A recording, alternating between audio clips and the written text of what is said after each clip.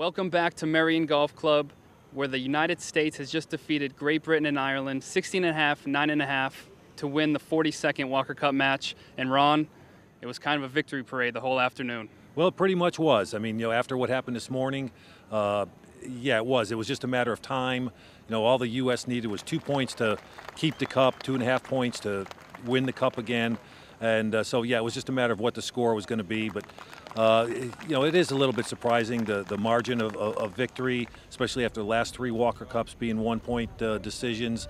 But, it's a great win for the U.S. And, these guys came out there and they played great. And so, hats off to them. It was nothing what we expected. No. And I thought it would be closer. And Ali, how do you explain it? Well, you don't explain it. I think Ron just explained it. You say hats off to the U.S. They were the better team. And, from my standpoint, or from a GB&I standpoint, you can't actually look at the GB&I team and say, well, so-and-so should have been on the team or he shouldn't have been on the team. They picked the best team, and they just went up to the job. The Americans were so much better. And hats off, as Ron said, hats off to them. Fantastic victory. And, not that the clinching point was that big of a deal today, but it did come down to Peter Uihlein on the 17th. Right. And Ron, kind of fitting. I mean, the kid comes in here as, not a captain's pick, but one of the last 2 picks, and, goes 4-0, kind of like the rest of his Cowboy teammates, and gets it done here at the end. Well, yeah. I mean, I won't say Peter came in here with something to prove. I mean, he's a talent. That's all there is to it. He did have a great summer. I don't think anyone questioned that he shouldn't be on this team. And he certainly got the job done, 4-0, and like you said, he made the clinching point. Good for him. I mean, he just did a super job. And yeah, the Cowboys, the 3 Cowboys, they amassed 10.5 points. Not bad. And the thing about Peter Uihlein is he took on GB&I's best player in Stiggy Hodgson and stood up to him.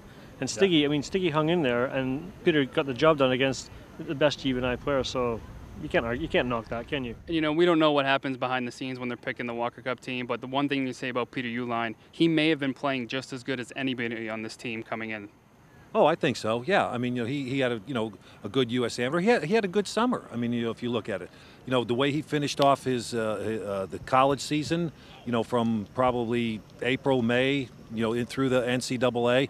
And I mean, my hat is off to Peter, because here's a guy who really struggled in the fall. I think he maybe played in 1 tournament. Actually, they sent him to an NAIA tournament as an individual, just to try to get some confidence back in him. He won that tournament, and he hasn't looked back since then. I wish he hadn't been picked for the U.S. team, and we could have picked him and put him on our team.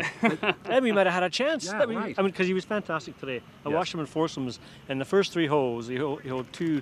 No, actually, the first 4 holes, he held 3 very good putts to take a 3-up lead. I mean, his putting was fantastic all day. Yeah, so it was. I wish he'd been on our team. It's one of those stories when a guy who went to Q school wins a major. I mean, Peter couldn't even break 80 at Karsten Creek, and then he goes and is probably the man of the match here at the Walker Cup. And this is what Peter Uihlein had to say after his historic moment.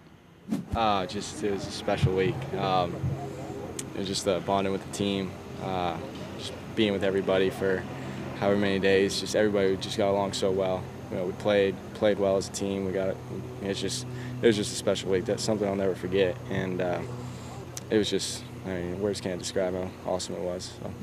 And Alistair, the guy Peter beat, Stiggy Hodgson, still the man of the match on your side, if you can pick one. Yeah, I've said it all week long. Bulldog spirit. I mean, if we had 10 of those, we might have had a chance. Great kid, and I think he was on kind of borderline about whether he was going to go to tour school or not. And this has proved to him this week that he can play at this level, and he is going to tour school next week. So, and of all the players here, he's probably the hungriest. He wants it really, really badly. Yeah, a fantastic little kid, and went up against a better player today. So.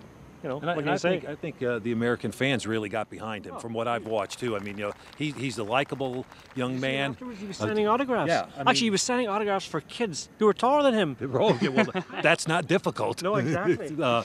And Ron, he's kind of GB&I's Brian Harmon, if you're an American. Yeah. And this is what Stiggy had to say. There's a lot I've learned from this week. One thing's for sure, and I'm good enough to be out here. I'm good enough to compete with these guys and beat most of them. And Ron, we all know a lot of guys on the American side decided not to turn professional this summer so they can play in this event. A lot of guys who are seniors, but there is one guy who's a sophomore who amateur golf may miss more than the rest. Well, of course, then that's Rickie Fowler, who's going to turn pro, or probably right now would be. He signed again, right? But yeah, you're right. I mean, and other than Rickie, the other 4 guys really had no guarantee that they were going to be on his team. I mean, Rickie was pretty much everyone knew would be a lock. But Rickie came out. He went 4-0. He, just was a dominant force all week. He was the rah-rah guy for the team. There's no question about it. And he ended his amateur career as probably the best way you could possibly do it. Do you think, hold on, do you think he'll actually get a haircut now? Okay. Oh, I don't know about that. I think he got one for the event. Bit of a Rory McIlroy, the flowing locks. Yeah, well. Actually, if you just take his hat and you cut around his hat, he'd look You respectable. got it. Yeah, And maybe he wouldn't have played so well. Well, that's true too. Should have done it at the start of the week. Yeah, the old Samson trick. Yeah, Exactly. See, you guys should have broke into his room and cut with his a hair. pair of scissors. Yep. And now, I thought of that. for Rickie Fowler's final words as an amateur. The 2 Walker Cups topped anything I've done so far. That's the whole reason I came back and stayed amateur, was to play another one. And I told these guys, I said, I played in 2 U.S. Opens, and it doesn't match up to the Walker Cup. And finally, I don't want to leave Merion, but we have to. But let's get in one more round of pretend you're your favorite Walker Cup captain in Mr. Colin Dalglish. Dalglish. I'm never going to get it right. Colin Dalglish, me, got it wrong this week because I stood on the wrong side. I've stood on this side of you all week, and I've lost. This is my better side. Ron stood over there, and he's won. So what I think? What does that tell you? What does that tell I think you should come over here. Okay, you come over here, and I'll go over there, right? And you spin around, and then because I'm on this side, maybe in 2 years' time at Royal Aberdeen, we might actually win the cup back. What do you think? Nah, I don't think so. Nah. Well, we'll see. Yeah, I think so. What am I saying nah for? I think so. Yes, 2 years' time, GB and I will win the cup back because I'm standing on this side. Thank you very much. Actually, since Buddy won this event, he gets the final word. Yeah, come on, huh? Make it a good one. Yeah, make it good, buddy. It's the final word. Make The it a good one. final word. You're about to make a speech at the closing ceremony. Yeah. Hey, Make it good.